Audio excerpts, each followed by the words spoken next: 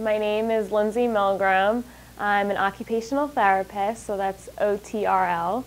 I just started at Fox this December, so I'm still new, and I love it so far.